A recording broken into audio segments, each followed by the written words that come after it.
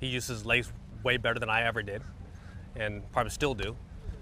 When I grew up, the philosophy was different because it was at that time, as you know, people were sliding the legs out, and trying to get the high finish. And my swing wasn't quite like that. I turned my hips early. I snapped my legs a little bit.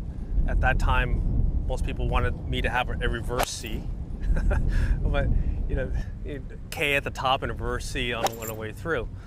My dad always preached that to hold your finish until the ball stopped rolling.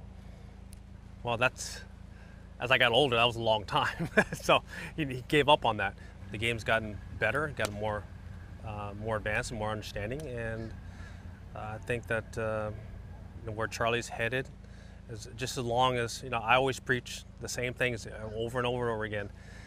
Hey, you can hit as hard as you want. All you have to do is do two simple things: hit the ball in the middle of the face every single time and have a nice finish. Let me see that. Where'd you hit it on the face? So he feels it, whether it's on the heel or toe, if it's a little thin. It may have caught a groove thin. You can feel all that, and I think that's important to have that sense of. So then you can fix it for the next one. What kind of clubs does Charlie play? Does he have blades or cavity bags? That's a great question. What kind of clubs is he playing? Mike Thomas was trying to convince me that it's important to have more forgiving irons for junior golfers, and I'm so old school that it's all about having blades and hitting the ball in the middle of the face. It's more frustrating. That's why kids have hybrids and sometimes even all the way down to a 5-iron.